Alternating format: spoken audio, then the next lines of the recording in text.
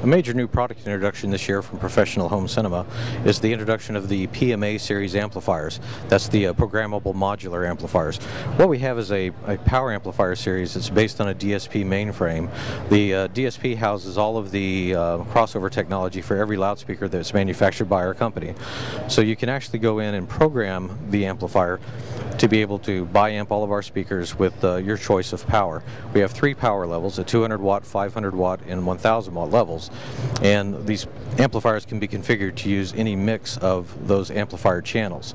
But more importantly, as we move into the DSP, we begin to offer the dealer a wealth of room programmability and room calibration capabilities. You'll notice the readout on the front of the amplifier. What this shows us is which channel is associated with which loudspeaker in our product line, how it's been programmed to operate either the high frequency or low frequency section of that speaker.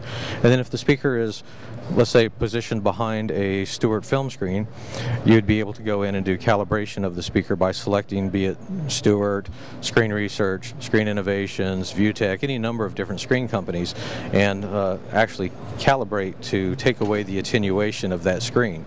Likewise, we have correction for position of the speaker in the room if the speaker begins to encroach on the sidewall or the subwoofer is placed near a corner.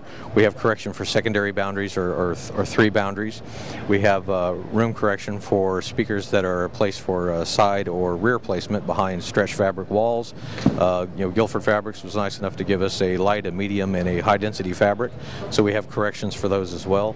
There's a wealth of DSP capability that the dealer has to be able to sit down from his laptop and literally calibrate, program a system and calibrate a system in say less than a half an hour.